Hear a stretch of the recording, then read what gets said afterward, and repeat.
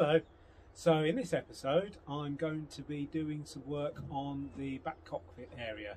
I've got all the wood in now, so it's time for a clean and get the wood cut.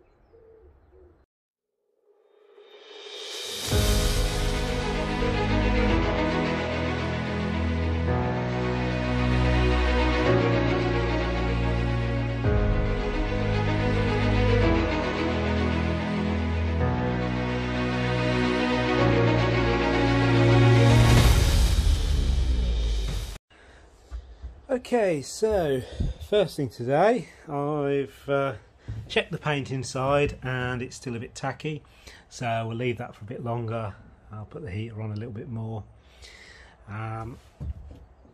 This door needs sanding, so I will do that, but I'll wait until the paint's a bit more dry inside before I do that. I have actually gone over the outside of this and giving it a sand and a bit of a clean up. It's getting a little bit of water under the cover there. We had heavy rain last night. The rest of it's reasonable. So I think we're ready to put some wood into it. So I'm going to start taking some measurements, and then I'm going to be cutting some wood. I've just received the windows this morning as well for inside and the rubbers. So that'll be in an upcoming episode, doing those once I found my window rubber tool. Yeah, let's get on. So let me just explain a bit about the floor. So first of all, I'm using 18mm marine ply. See that? Because it's a lot thicker. I'll probably demonstrate that a bit later.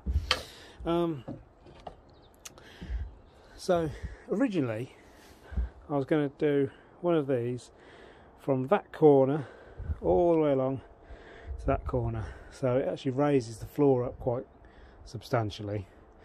But I've decided, now I've gone and bought all the wood for it, I've decided not to do that, and to actually lay it in the middle, a bit like this piece here.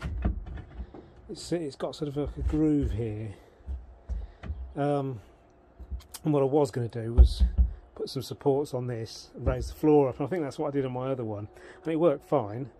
But I don't think you need to here, to be honest. I think it's probably better if I just use this middle groove as it was intended, and just put a piece of wood in there. So I'll have a piece like this, which will be removable. Zoom out a bit. Yeah, a piece like this that will be removable, and then there'll be a bit that goes in the back, filling that area, that'll actually be fixed because the fuel tank and battery and whatever will go on there. It'll be fixed down, but then it leaves this bit removable. So at least, you know, if you need to get under the back, a few screws you can, but then at least this bit, you know, you can lift it up and get into the bilge if you need to. I'm toying with the idea of putting a bilge pump there. I'd like to, but it's just getting one to fit at that profile, so we'll see what happens with that. But yeah, I think doing it that way is the best. So it's time to go and rip some wood.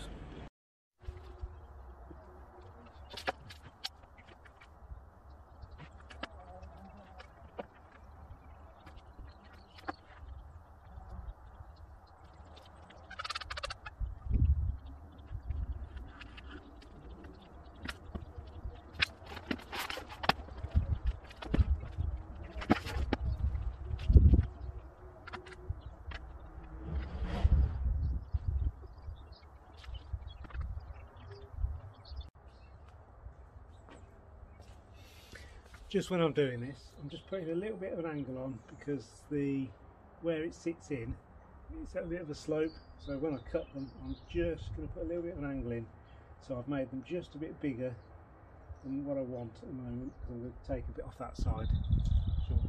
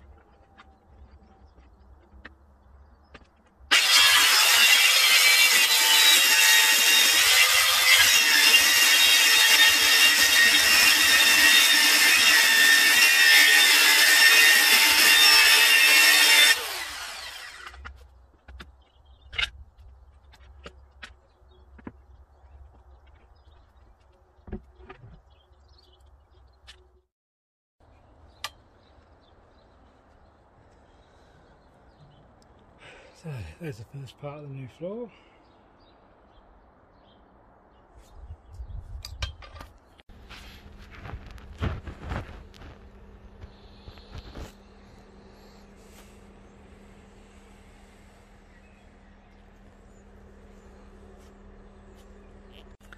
So I've tidied up and fitted this back one, the back piece, so that's in solidly now.